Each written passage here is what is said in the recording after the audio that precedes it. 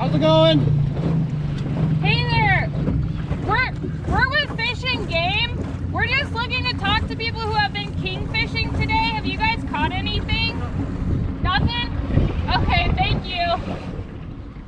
My name is Borden. I'm the area manager for Department of Fish and Game, Division of Sport Fish in Bristol Bay. Any luck? Yeah.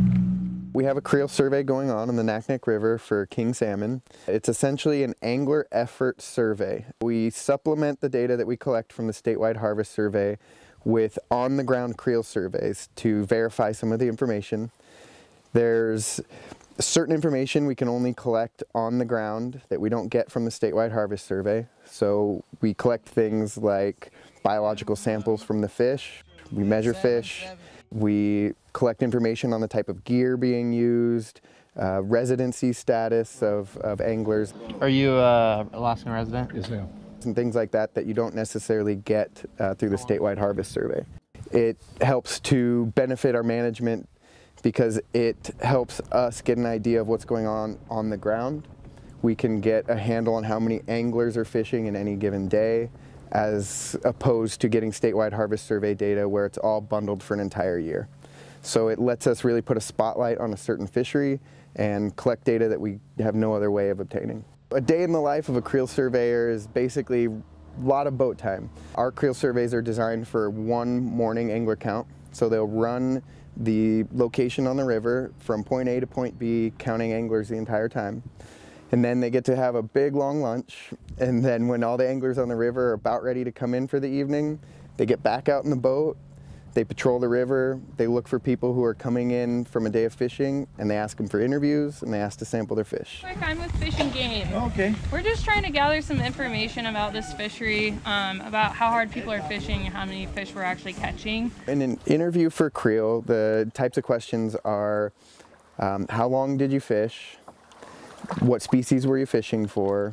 How many did you catch? How many did you harvest? And did you guys catch any kings today? We did. You did? Did you guys release any? Or did you keep Yes, them? we did. We Released one? Okay. Perfect. And how many did you harvest? How many did you keep in the boat? 2 in the whole boat. Five. Five, okay. Perfect. The biological sampling that takes place in a creel survey is what we call ASL sampling. So it's age, sex, and length sampling. So that entails determining the sex of the fish. Then we have them collect 3 scales for every fish so that we can age them, and then they measure them to get a length. We sample as many as we can from as many anglers as we can to build a strong sample. So we're surveying the Naknek because it is the last river in our series of creels for Bristol Bay.